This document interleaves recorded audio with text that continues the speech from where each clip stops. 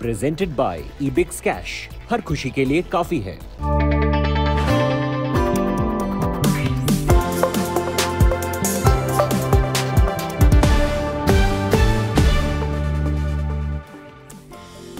Hello and welcome. You're with us here on Business Today. I'm Abha Bakaya. Here are the headlines tonight.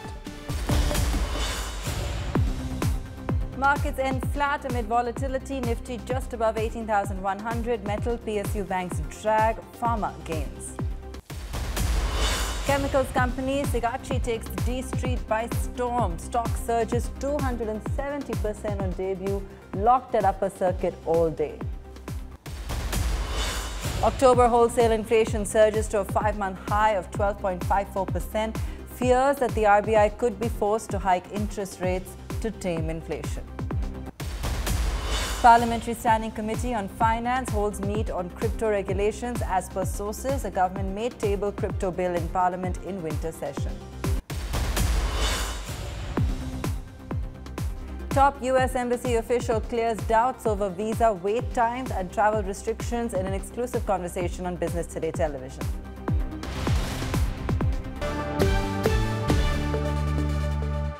Another day of consolidation for markets. Sensex and Nifty ending a volatile session fairly flat, unable to sustain any of those higher moves. Nifty closing just up about 7 odd points. And the Sensex also ending up about 30 odd points, 60,718. Power Grid, ONGC, ITC, Cipla, UPL, some of the gainers today. Decent traction witnessed on some of those names. And on the other hand, metals, PSU bank stocks, that's really where we saw selling. Coal India, Tata Steel, Hindalco, Eicher Motors among the worst hit. Nykaa, which had a blockbuster debut, was among the top laggards today after its profit fell 96%. Udayan Mukherjee joining us now, our global business editor. Udayan, what's it going to be this week as we head into a fresh week, lots of action, almost towards the end of earnings? But what are the markets going to really be focusing on now going forward? I think the top of the heap should be the Paytm listing, Abha, because the subscription numbers were not great. I think it was a little more lukewarm than what everybody would have expected. And the grey market premium is also not very strong with Paytm. And it's such a big IPO. I would say it's a far more influential IPO in a way compared to even Nykaa and Zomato. So I think all eyes will be on Paytm. If it goes off well, the listing, I think the market will take some heart from that in terms of sentiment. If it backfires and it actually loses money for investors, then I think it might dent sentiment quite significantly. So I think the event of the week certainly of the next few days certainly is the Paytm listing and how it goes. Otherwise, the market seems quite relaxed. It's holding up around that 18,000 Nifty level very well. There's been no major correction in most indices. There is a little bit of trepidation on the metal side because I think there is a feeling that what's going on in China will probably hurt the commodity cycle a little bit. And you've seen names like Tata Steel, JSW Steel, Hindalco actually cool off quite a bit from their recent peaks. So there are elements in the market which seem to be exhibiting some nervousness, but I think that the near-term direction of the market will find resolution on the day of the Paytm listing. All right, that's really what to watch out for this week, and do stay tuned. We have our conversation with our market guru Nirmal Jain coming up shortly. Joining us today as market expert is Nirmal Jain, founder and chairman of the IIFL Group. Nirmal's not only the head of and the founder of one of India's largest non-banking finance groups, but he's also a pioneer of sorts in the equity research business, having been at it for almost 30 years now. Nirmal, it's good to see you on the show, as always. Thank you, Julian. Good to see you. And I want to begin by asking you about what everybody's talking about now, which is basically these large digital IPOs which are happening. Paytm, Nykaa. Well, Nykaa's listing was great. Paytm subscription numbers were a little lukewarm. Do you sense that it is possible that one of these big IPO listings, big billing IPO listings might actually not end up creating money for shareholders, and that could dent sentiment? I mean, it has happened in the past when some of these big IPOs actually backfire a bit. Is that risk present in the market today with the way the Paytm subscriptions went? No, the risk is there for sure. But when and how this will happen is very difficult to forecast. So today, if you really look at it, then there are foreign investors who are putting money on these kind of IPOs.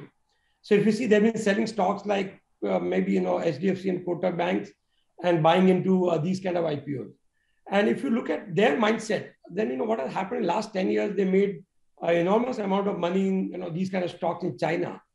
So whether it's Tencent or Alibaba, when they invested, it obviously looked horrendous in terms of valuations, with no justification by traditional yardsticks. But these investors, some of the large foreign funds, they invested and they made money, and they made a lot of money. And now, as we know that China is slowing down, also the lots of things, they are not going right there for investors, and they are looking that probably India in next decade will repeat the story. So what they are betting on is a strong growth momentum to continue, and a monopolistic or a duopolistic kind of position that some of these companies have will basically help them make enormous amount of money. But jury is out, it's very difficult to say. And I know, in fact, historically, we know the Reliance Power IPO had come, and that basically turned the market. Whether something similar will happen or not is very difficult to say. And even if it happens, it's very difficult to say will happen in 1 month, 2 months, 2 years, or 3 years. But all of us know that these kind of valuations for these many stocks cannot sustain forever. I want your perspective specifically, Nirmal, on the Paytm particularly, without commenting specifically on the name, because you have the unique advantage of not just being a pioneer in equity research, but running an NBFC yourself. And we were speaking to Sanjeev Bajaj the other day, and he said, these guys will struggle to make money because there's only so much money you can make in distribution. They don't manufacture any of these products. Do you subscribe to that line of thinking? And do you think the market is overestimating the potential of some of these fintechs? Okay, let's not talk about Paytm, but the payment companies. So all the payment companies, or payment-focused, technology companies, if you look at their prospectus, if you look at the investor pitch, all of them basically, plan to make money by lending, because they know that there's not much money in payment. So payment will be loss-making proposition, but they think that they will have transaction data. They'll have rich, verified transaction payment data of the customers, which they can leverage and probably make money by lending. Now, that is where the question is that lending, at least the way we understand, as we've been doing this for more than 1.5 decades, is a long learning curve business. It's not something where you can create something in the lab and just roll it out in the market. So again, it depends on how the, historically what has happened, Udayan, is very difficult to do any crystal ball gauging in this, because there are many companies that raise money, the market remains benign, they raise more money, which allows them to learn, which allows them to invest in the market or learn by mistakes, as well as, keep growing. So, today you can't take a call, but I also share the sentiment that it's not easy to make this kind of money in lending, which justifies large valuations. But then lending is one part of it. They are basically, many of these companies are planning to get into all financial services, segments. And in many of these segments, we compete. So I don't want to sound on a public forum as if I'm biased, but obviously it's a very competitive world. And to incumbent players like us, we have competition from a variety of new players. And we have to be, watchful. Yeah, we have to be. But let's forget about fintechs or payment companies. Let's forget about fintechs for a moment. Let's take the bias out of the equation. You just said something very interesting, which is that people are selling, foreign investors are selling HDFC Bank and Kotaks and are buying into the Nykas and Paytms. What would you do as an investor? Because you've seen many cycles. Does this seem like a prudent strategy to you? Would you sell some of these blue chips, traditional blue chips, and get into the digital unicorns if you had money to run now? I won't do that, Udayan, because I know that maybe I'm a little traditional in terms of mindsets. So I won't do that. So what happens that you always will have a fear of missing out and being left out. What you can do is that put about 10% of your money, of your equity allocation into these kind of stocks and just forget about it. But if you ask me that whether I'm going to sell my blue chip and buy these stocks significantly in my portfolio, answer is no. And even for me, probably I have little larger risk appetite, and that's why I'm saying 10% of my equity portfolio. But most of our clients, we won't even advise that much. But there are a number of traders and speculators who want to play on a momentum or on a swing trades or a day trading. They trade in these kind of stocks. So that's flavor of the season, and you just can't, you can't basically go against it too much. Do watch the entire interview with our market guru Nirmal Jain on businesstoday.in. Let's shift focus to the historic debut on the bourses today. Sigachi Industries made a spectacular entry. The stock was listed at 267% premium over its issue price of 163 rupees.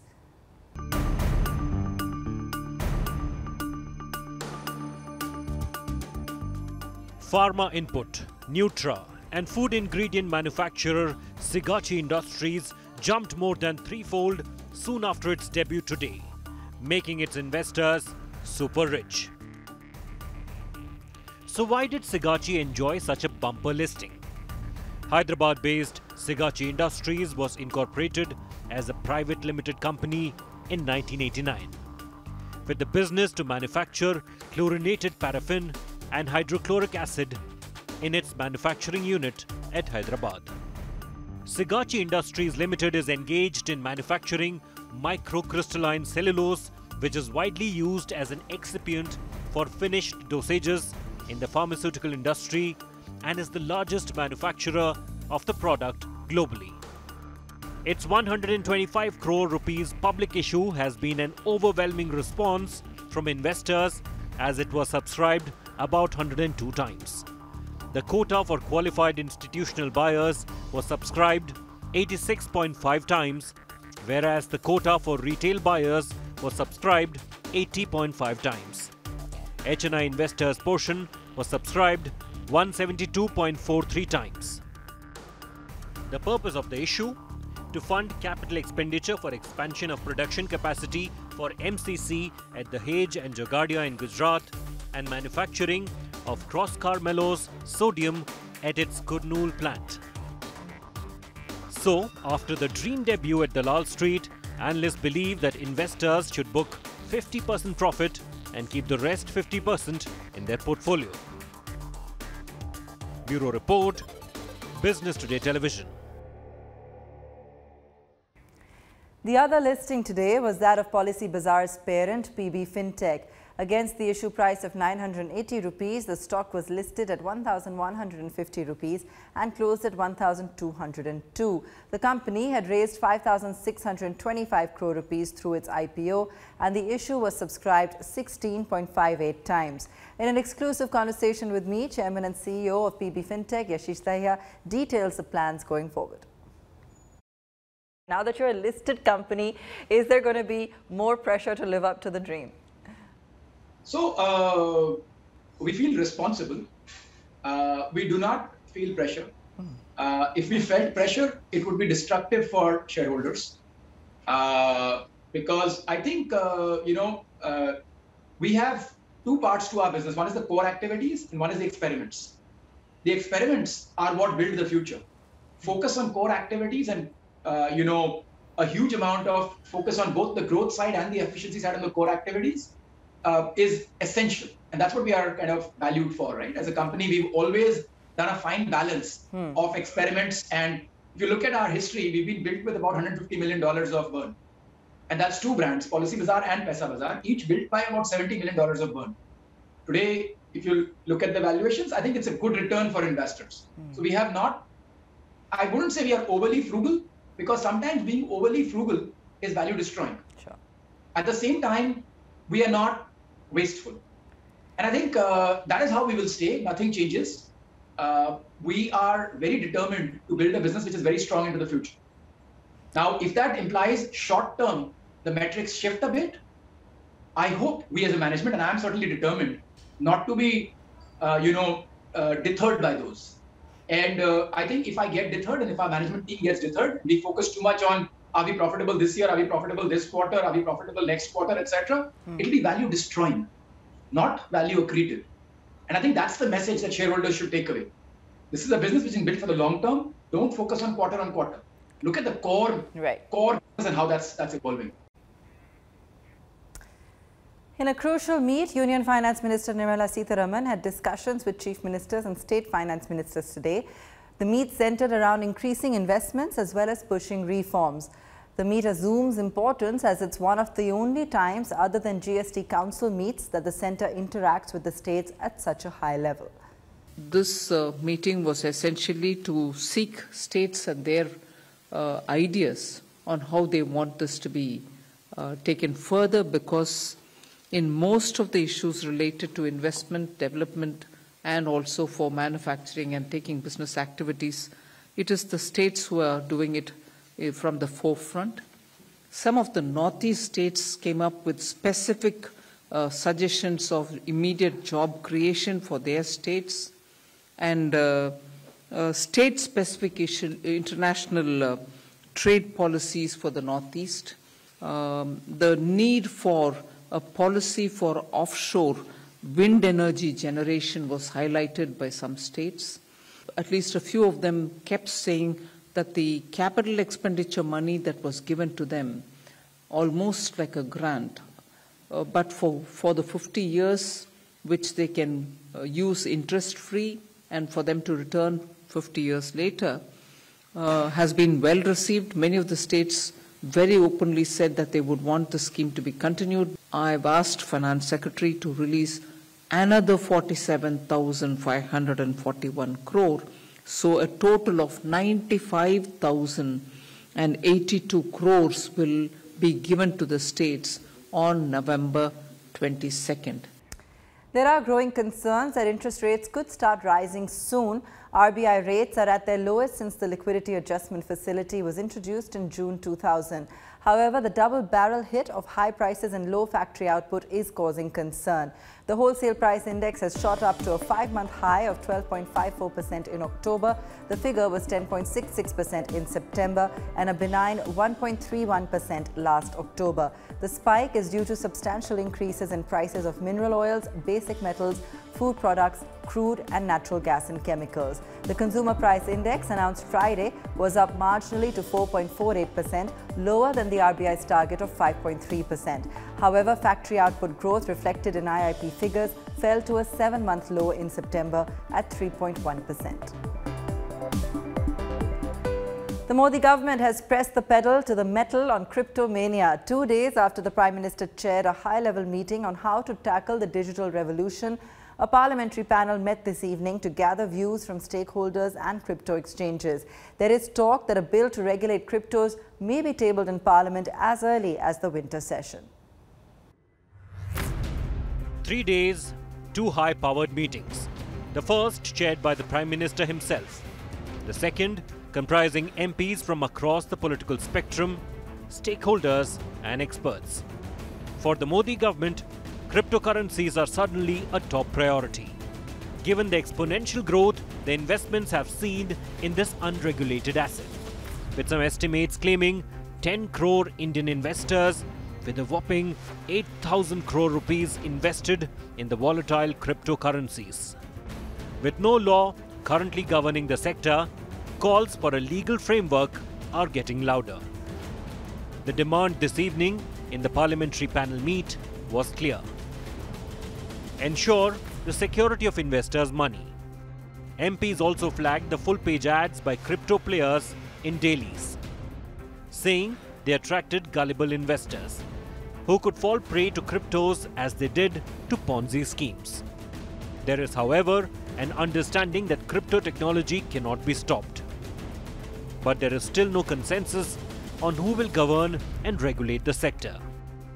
The biggest issue, treating cryptos as a currency, alternate to the rupee, is simply not acceptable to the government.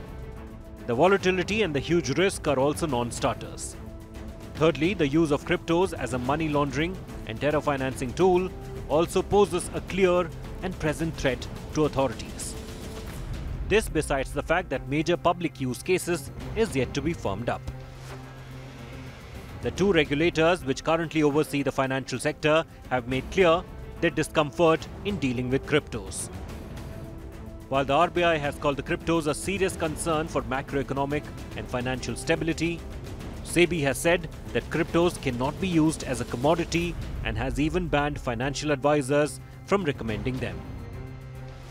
Meanwhile, the Prime Minister's high-level meeting on Saturday clearly showed that the government has not closed its door to cryptos and is considering a law to regulate it.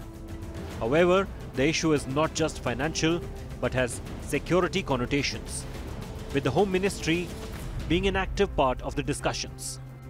The panel also looked at the need to ensure investor protection laws, for which the government is already in talks with market players and domain experts. There is also consensus that the technology is evolving too fast and that the policies could not be formed in isolation without international inputs.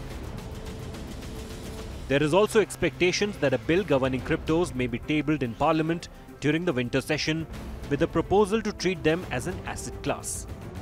However, the situation remains challenging for the government as well as the market players. Bureau Report, Business Today Television. How long will you have to wait for your US visa appointment? Will you be able to get your visa in time for your American rendezvous? Should you apply now for a summer vacation in the US? My colleague Chetan Bhutani gets you all those answers in an exclusive conversation with Donald Heflin, Counselor for Consular Operations at the US Embassy.